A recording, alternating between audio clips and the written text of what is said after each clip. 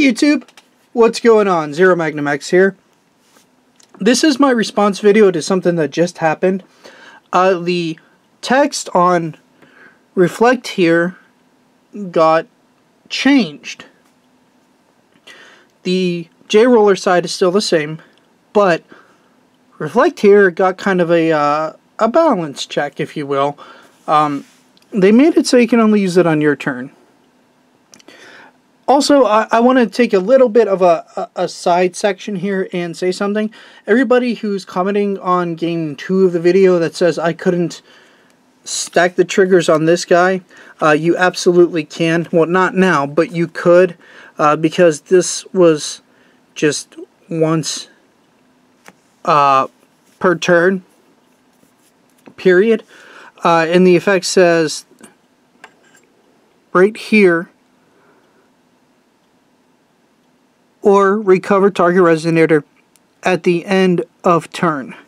It doesn't specify at the end of the next turn, which is important to note, or it doesn't specify the end of your next turn, which is important to note.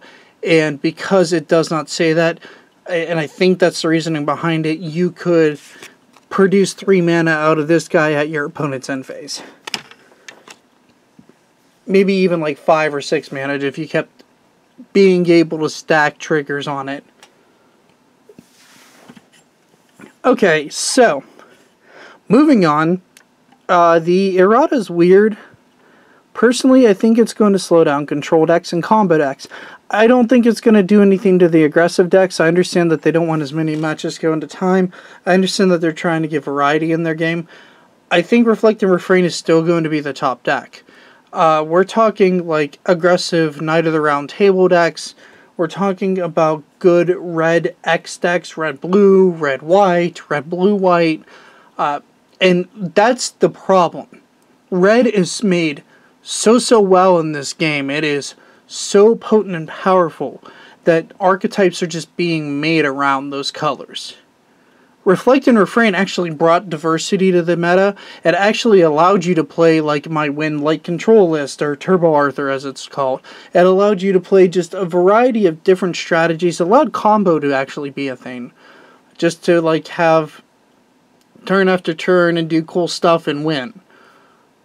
So that in mind, I think all this accomplishes of only being able to be on your turn is the aggressive strategies. I'll give you an example, right? So we have some cards sitting here. And one of the cards that stuck out to me that gave this deck a whole ton of power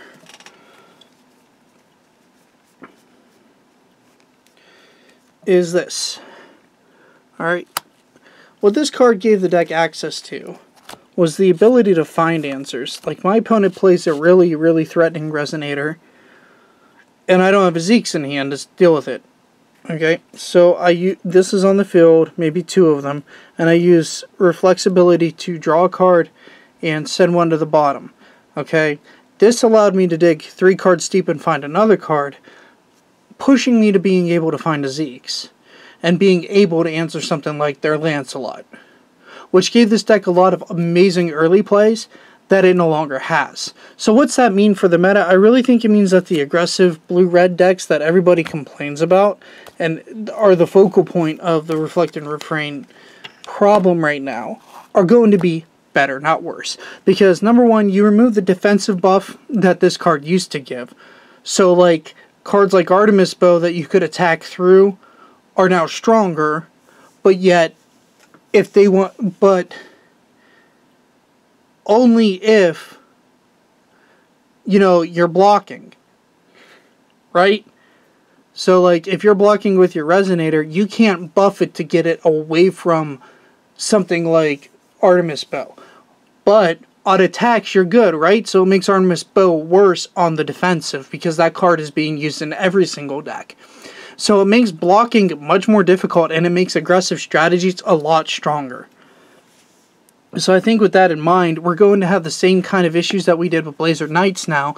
And, I mean, kind of sort of Bahamut, and we're going to be pushed into an aggressive meta, and Control's going to suffer a lot. And I know there are a lot of control players out there who really just enjoy combo and control style builds. And, I mean, basically we're looking at a new, again, red X meta. It's going to be red mirror matches like it was.